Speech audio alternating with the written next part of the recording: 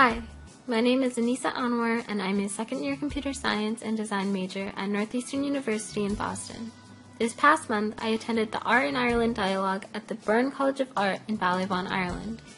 I chose to study abroad, and specifically through this program, to get exposure to the cultures and customs of a foreign country. The dialogue allowed for some structure as to how my days were spent, but enough freedom so that I was able to explore different parts of Ireland. During the program, we stayed in the Byrne Atlantic Hotel, where 4 of us stayed in one suite, and each of us had our own separate rooms.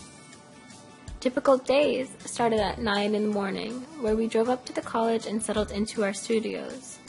Occasionally, we were given lectures, and other days, we were assigned projects.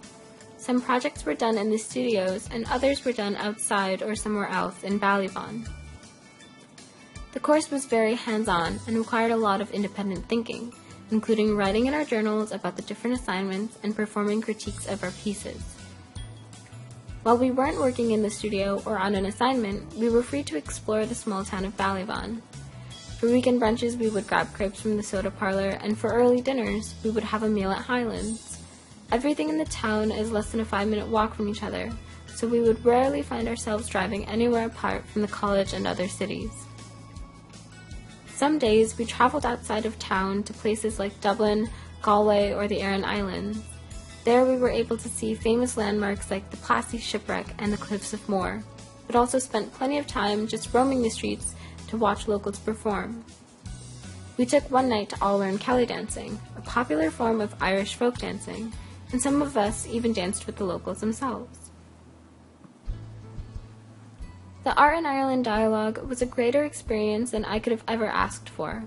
I met amazing people and stood before so many beautiful landscapes and sights. I learned so much about the history and culture of Ireland, more than I ever could from a textbook or online article. Needless to say, I was and still am inspired. I hope to continue to create and produce different forms of media and works as a result of this inspiration. I believe that everyone should study abroad, at least once during their college experience. You not only develop important and necessary skills for your career and academic goals, but you also develop a better sense of cultural awareness and learn to view everything with a more appreciative eye. You keep the experience forever in your heart and in your mind, as I will with Ireland.